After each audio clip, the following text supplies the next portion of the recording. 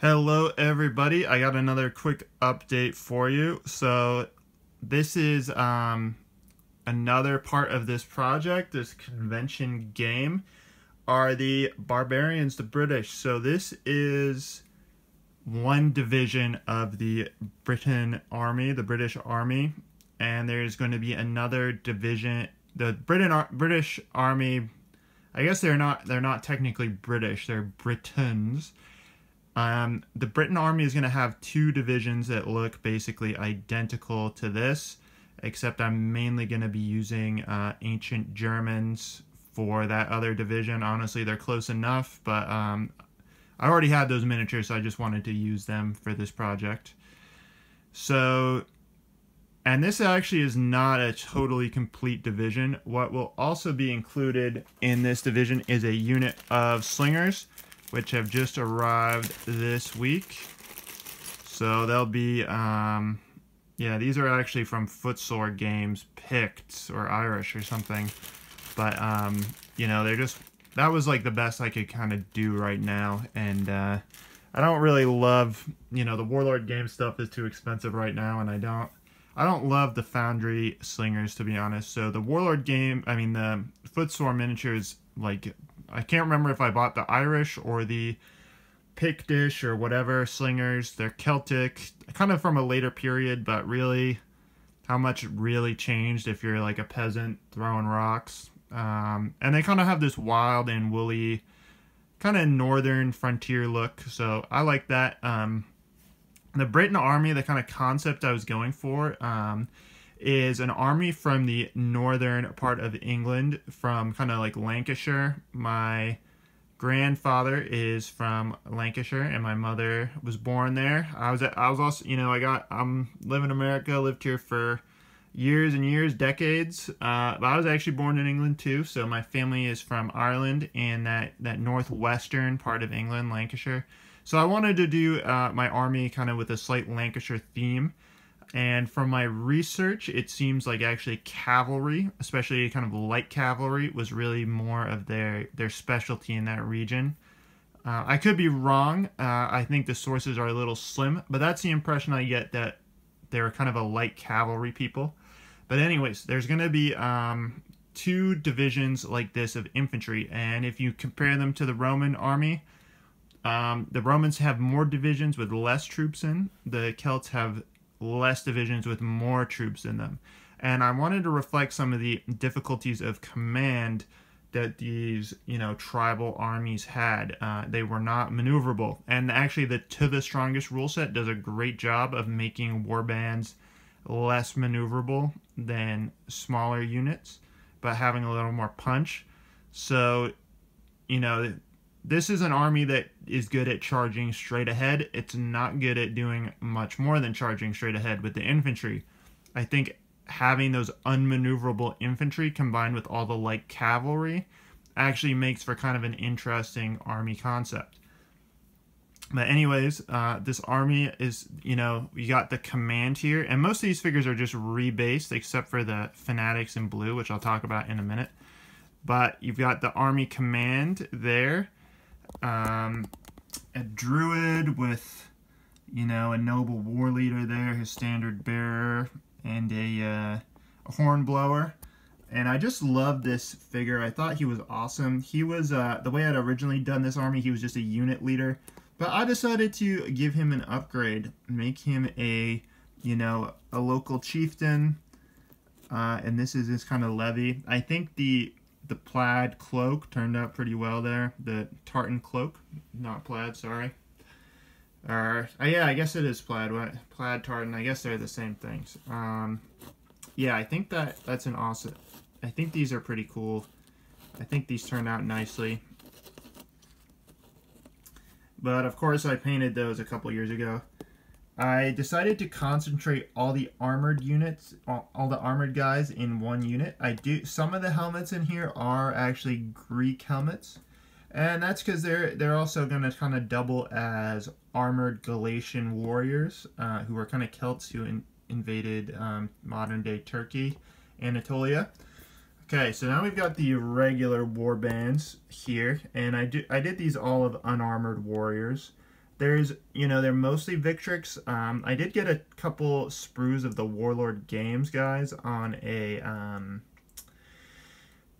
one of the sprue sales they used to do back, like, way back in the before times. And some of those actually have heads, ancient Greek Spartan heads. So I bought some of the Spartans on a sprue sale too.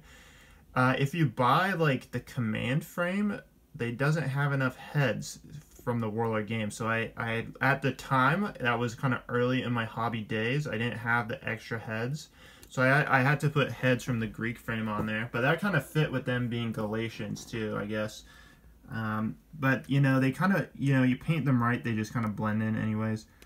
So yeah, next warband. A lot of these were kind of contrast heavy divisions. This was I did these right when contrast paints came out. So I used a lot of contrast paints on them. The flesh, I don't like the contrast flesh. So some of these are contrast flesh. Most of them are kind of traditional painting flesh. But again, my style has actually kind of evolved since I painted these anyways. So I think they look a little dated compared to what I paint now. But I still think en masse they look really good, actually. Especially the mass effect. This is an army, not a a skirmish project, right? This is a massive army. So these guys I actually did refresh painting, and now that I'm looking at them up close, the shields do look kind of messy. I kind of dry brushed those, but I used contrast paints entirely on these guys. So I don't think that looks that great, so I decided to spice them up with some highlighting. Some of these, if you've been watching my videos for a while, you've seen some naked guys sitting on the back of my desk for like literally a year. I finally painted those up and added them too. Like you can see that guy, different skin tones. I did different skin tones on them, but I think I like the mix. Look, they're all British, but there is a range of skin tones, even just in the native population, right? So I think these guys look awesome. I think the blue the shields look kind of messy up close here. I think they look better from a distance. The contrast paints, the flesh one I think is mixed. Like, I think you kind of need to add an extra highlight on top of it for it to really pop. Otherwise it looks kind of washed out. I think I might have even, ended up washing these as well. So did the contrast paint save me any time on these? Like, honestly, no. I don't think it did. But I love painting these fanatics. I've got another army, another unit of them. And to the strongest rules, these guys work really well as, like, shock troops. And they basically, in that rule set, there's not, the way they do casualties is basically you're either disordered or you're not. And I like that because in reality, what kind of throws me off about some games like Warhammer Ancient Battles is like your units can get decimated, like lose like 50% of their strength and stuff. Units get removed when they're down to 5 models. They might break before then, but, when they're reduced to below 5 models, they might break before then, but, they'll stay on the table even if they get, like, 80% casualties or something.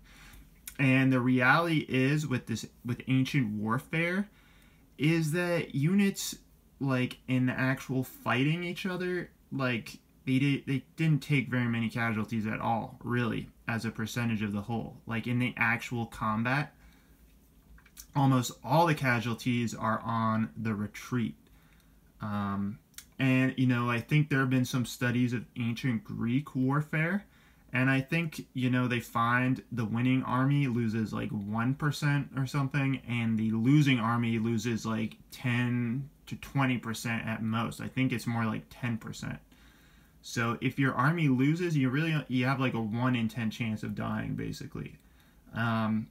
Which I think some of these rule sets where you're like removing tons of casualties, I don't think that really accurately reflects what the combat was like. So what I like about To the Strongest is I like this concept of disordered versus like, I like that idea that what's important is not necessarily like killing lots of people. I mean, I guess that's part of it, but it's about like the integrity of the formations, and is your kind of attack, you know, enough to break that formation, I guess. So with those fanatics, basically they never count as being disordered. You know, even as they take disordered, they basically fight at maximum strength until they're destroyed entirely. Which, for like fanatical troops, I think that's a really cool way to portray that. It's a good rule. On the flip side, you know, they'll fight, and you know, they fight as if they're full strength, as they're not disordered until they're destroyed. On the flip side of that, though, they actually have a pretty bad save value, so they take casualties easily. And what I've found running the fanatics, you know, potentially they're a battle-winning unit because you can just keep on attacking even when you're disordered and potentially like crush the enemy. On the flip side, they're kind of like the glass cannon kind of troop type.